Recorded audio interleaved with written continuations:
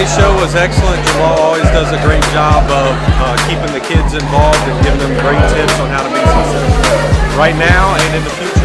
Again, I'm looking at just the children. I mean, everyone can benefit from it because everyone needs to have some kind of encouragement in their life. What I did is I ended up putting together these VHS tapes. They had these things called VHS tapes. If you know what I'm talking about, you know your age here. All right. We put together these VHS tapes, we mailed it off, and I mailed it off to try to get on this one TV show. This TV show was called Star Search.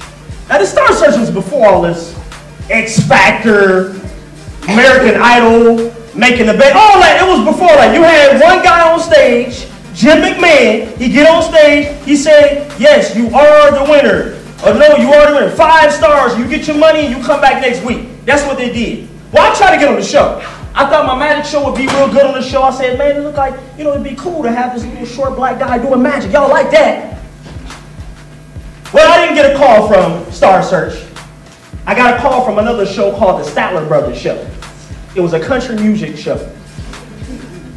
Now, I don't listen to country music. Never really was a country music fan. I mean, I was a Billy Ray Cyrus a little bit. There was a song back in the day, Don't Break My Heart, My Achy. I was sort of into that. Don't nod your head, don't do that, because then they don't know. Yeah, don't look at it. You must have had that CD, huh? Yeah, look at it, she had it, yeah.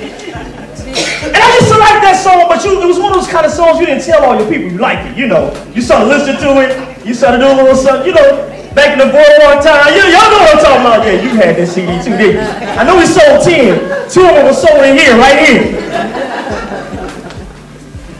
I didn't really want to get on a country music show, and my father told me that I needed to do that because what it would do, it would expose me to things that I might not want to be exposed to that would help me be successful. Listen to what I'm saying. It exposed me to things that I might not want to be exposed to help me be successful.